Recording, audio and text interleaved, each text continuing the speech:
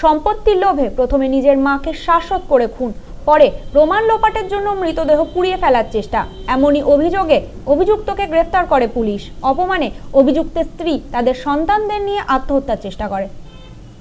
সম্পত্তির লোভে প্রথমে মাকে শ্বাসরোধ করে খুন ও পরে প্রমাণ লোপাটের জন্য আগুন লাগিয়ে পুড়িয়ে ফেলার অভিযোগে গ্রেপ্তার ছেলে।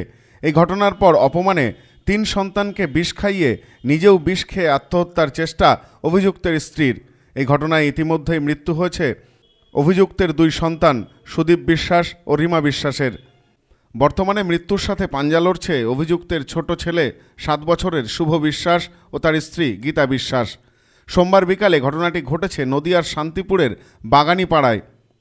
সূত্রের খবর, গত 1 ডিসেম্বর সকালে শান্তিপুর থানার বাগাছড়া পঞ্চায়েতের করমচাপুর গ্রামে আমবাগানের ভেতর এক মহিলার জ্বলন্ত দেহ দেখতে পান স্থানীয় মানুষজন। পরে শান্তিপুর থানায় খবর দেওয়া হলে পুলিশ এসে মৃতদেহ উদ্ধার করে ময়নাতদন্তের জন্য পাঠায়। এই ঘটনার পর দীর্ঘ 15 দিন পরে শান্তিপুর থানার সাথে যোগাযোগ করে রানাঘাট থানার পুলিশ। রানাঘাট থানার পুলিশ মর্গে এসে ওই মৃতদেহ শনাক্ত করেন শান্তিপুর পুরসভার 2 নম্বর ওয়ার্ডের বাগানপাড়ার বাসিন্দা শ্যামলী বিশ্বাস। তিনি দাবি করেন ওই মৃতদেহ তার শাশুড়ি তরুবালা বিশ্বাসের।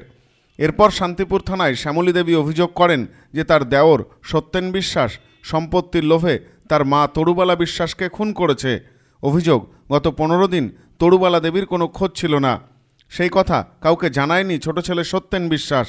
এরপরই পরিবারের অন্যান্যদের সন্দেহ হওয়ায় তারা পুলিশের দ্বারস্থ হন। ওরা স্বামী স্ত্রী মিলে, ঠিক আছে, জানাজানি হয় কেসটা, ছেলেটাকে অ্যারেস্ট করে, তারপরে অপমানে আত্মঘাতী হয়ে যায় বাড়ির লোক। বাচ্চাগুলো ফ্যামিলির 4 জন ছিল, ওরা সবাই মিলে বিষ খায়। বিষ খেয়ে বউটার কিছু হয়নি, বড় মেয়েটা মারা গেছে, আর 2 ছেলে, একটা ছেলে মারা গেছে। এবং ওই মৃতদেহ তরুবালা বিশ্বাসের বলে শনাক্ত করেন। এই অভিযোগের পর সোমবার বিকেলে সত্যেন বিশ্বাসকে গ্রেপ্তার করে শান্তিপুর থানার পুলিশ।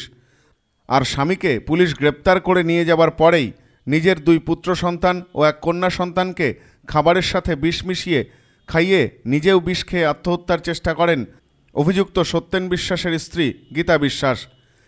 স্থানীয়রা পরে জানতে পেরে ওই 4 জনকে প্রথমে শান্তিপুর হাসপাতালে নিয়ে গেলে সেখানেই মৃত্যু হয় মেয়ে রীমা বিশ্বাসের। পরে বাকি 3 জনের অবস্থা আশঙ্কাজনক হওয়ায় মা ও তার 2 ছেলেকে কৃষ্ণনগরে স্থানান্তরিত করা হয়। কৃষ্ণনগর নেবার পর মৃত্যু হয় সুদীপ বিশ্বাসের। বর্তমানে কৃষ্ণনগরে মৃত্যুর সাথে পাঞ্জা লড়ছেন গীতা ও তার ছোট ছেলে শুভ বিশ্বাস। এই ঘটনায় সোমবার শান্তিপুর বাগানপাড়া এলাকায় ব্যাপক চাঞ্চল্যের সৃষ্টি হয়। স্থানীয়দের প্রাথমিক অনুমান স্বামীর জন্যই অপমানে এই আত্মহত্যার ঘটনার তদন্ত শুরু করেছে শান্তিপুর থানার পুলিশ। পুলিশ সূত্রে খবর, অভিযুক্ত পুলিশি জেরায় ঘটনার কথা স্বীকারও করেছে। কি করে মারলে? গলা থেকে নিয়েছি, তারপরে বস্তা করে নিয়ে বাগানে নিয়ে আগুন দিয়ে পুড়িয়ে ফেলেছি। Bureau report, news no man's land, Shantipur.